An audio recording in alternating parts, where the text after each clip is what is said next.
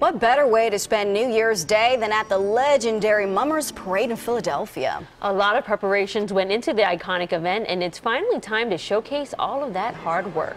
Eyewitness News reporter Cranmore joins us live from South Philadelphia with more. Good morning, Crystal. Good morning. Well, all morning I've been talking about the history of the Mummers Parade. I've been talking about the history of the Avalon String Band. And here's the moment that so many of you have been waiting for. Sneak peek costumes. I mean, get a look at all these bright colors. You have the sequins, glitter. I see some feathers over here. Look at this lobster. Now, I'll give you a second to guess what the theme is. And in the meantime, I'm going to talk to my new friend, the captain here, Carmen. What can you tell me the theme is this year? Good morning, everybody. Happy New Year. We're doing the Avalon's taking you down the bayou. We're going to be on the bayou today. We got some alligators, we got some frogs, we got lobsters. That explains the green, all the green. Yes. As you can see, a lot of alligators are incorporated in our suits here. This is my suit.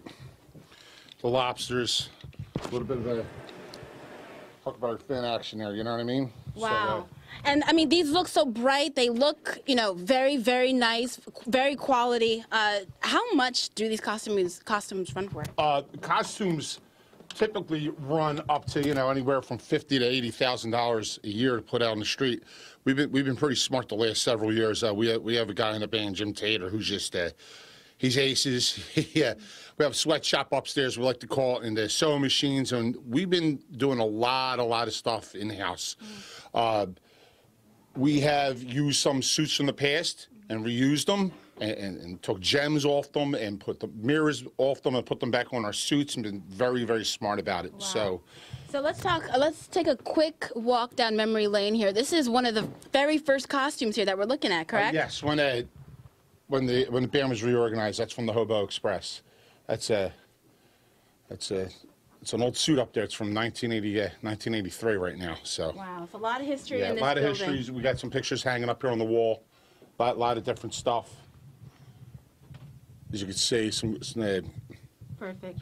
So award-winning themes. You know, top 4 contender. Nice. So looking for a big day today, correct? Huge day today. It's going to be a great day. This string band division today, with these the first 7 bands going up, and I know Jersey's thrown in there up in the beginning, but once Woodland, Avalon, South Philly, Fralinger, Quaker, and then even FERC go there after Quaker, this is going to be one hell of a fight right off the bat. And guess what?